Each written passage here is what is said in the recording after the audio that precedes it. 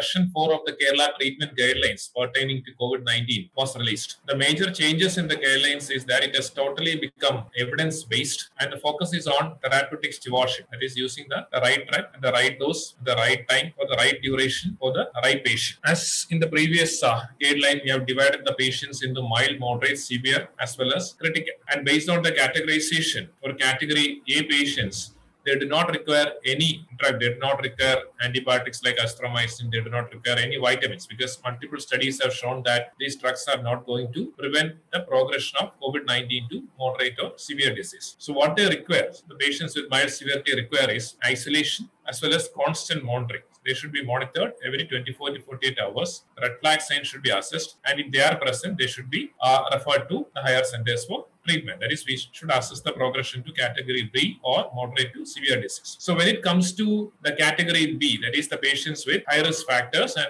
those who are symptomatic, if they are having fever and cough for 5 days, they can be started on budesonide, MDI, 800 micrograms, 2 puffs BD for 5 to 7 days. If they progress to moderate to severe disease, then they definitely the guidelines pertaining to the treatment of moderate to severe disease will apply. The one major change in this the guideline is that those with higher risk factors have again been divided into those with the highest risk factors so that we can identify them before hypoxia sets in and we can administer this monoclonal antibody cocktail, that is casirivimab and imdivimab, in a timely fashion. So what this monoclonal antibody cocktail does is that it is IgG1 and can bind to two separate epitopes in the spike protein receptor binding domain of the SARS-CoV-2 virus, and thereby it can bring down or it can prevent the attachment to ACE2 receptor and can bring down the viral load and dramatically. So it has to be given in a preemptive fashion, that is before hypoxia develops, or it should be given maximum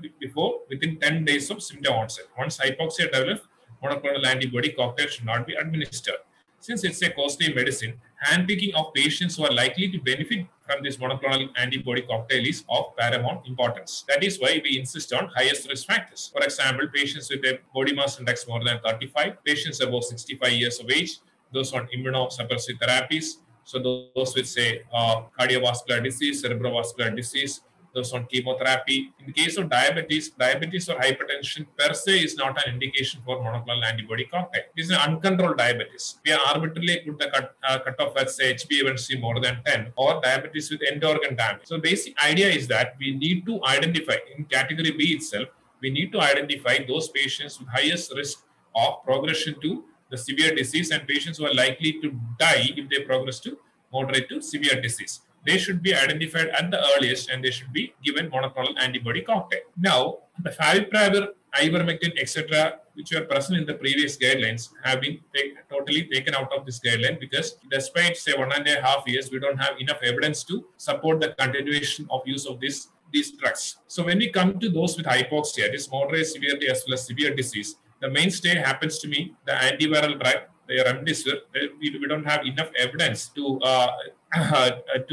we have evidence to give remdesivir only as an emergency use authorization. It should be given to patients with hypoxia within 10 days of disease onset. Having said that, those drugs with mortality benefit in COVID-19 who are hypoxic happens to be steroids at the right dose at the right time. Steroids should be administered in a timely fashion. Early administration of steroids as well as too late administration of steroids are going to be detrimental. So when we speak of immunomodulators, our backbone is definitely steroids at the right dose. If the patient is not improving, despite, say, 24 hours of steroids, if the oxygen requirements are going up, and if there is evidence of, say, cytokine storm like a highly elevated CRP more than 75 milligram per liter or, say, an elevated IL-6, then the patients might benefit from administration of IL-6 receptor antagonist, that is tocilizumab. Now, in addition to this guideline is that, along with this thing, another immunomodulator, that is the JAK1 inhibitors, this Janus kinase inhibitors, baricitinib as well as tofacitinib is a part of this guideline. Who is going to benefit from this thing, JAK inhibitors?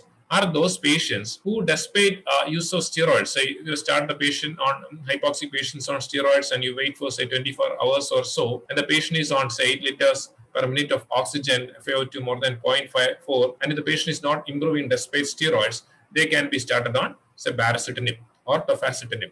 These are oral medications. which have to be given for 7 to 14 days. And this JAK1 means that it is through the JAK1 that the IL-6 is going to act. And then the second indication is that there may be certain patients who may not tolerate steroids. So suppose the patient is having, say, upper GI bleed, or the patient is having, say, an altered sensorium, which could be worsened by steroids, or the patient is having, say, uncontrolled diabetes, and you are not able to control the blood sugar levels with steroids. In such situations, baricitinib can be used instead of steroids. So what usually is being done is that this baricitinib should be used as an adjunct to steroids to control this inflammation. And tocilizumab, the recommendation for tocilizumab remains the same. The one difference is with regard to another crucial intervention, that is anticoagulation. The previous guidelines, we said that all the trials did show the evidence for prophylactic dose anticoagulation in moderate, severe, as well as critically ill individuals with COVID-19. We were not mentioning about therapeutic dose anticoagulation.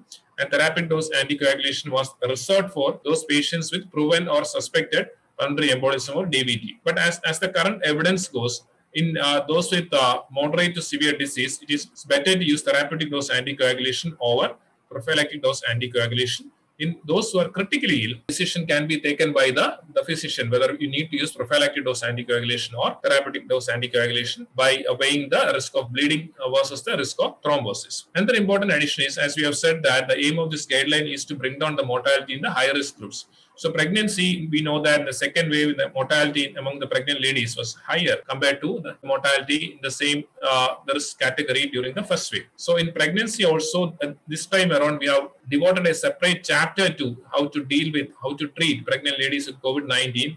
And there is a session on critical care guidelines pertaining to the management of pregnant ladies with COVID-19. The pediatric the guidelines have been modified a bit, as well as the pediatric critical care guidelines. The MISC guidelines have been modified a bit, and we have included a session on multisystem inflammatory syndrome treatment in adults. And diabetes, we know that one of the most important factors which really determine the outcome of patients with COVID-19 is their glycemic status and how efficiently we are able to maintain euglycemia. It becomes difficult, especially in those with moderate disease, when we need to use steroids. So our aim must be to achieve euglycemia at any cost. So that is why, if we are not able to achieve that, we should switch over to alternate immunomodulation. Along with steroids, you keep a minimal dose of steroids and then try to have baricitinib. All the contraindications of this immunomodulator drugs, etc., are given clearly in the guidelines. So in short, the aim of the revision of these guidelines is actually to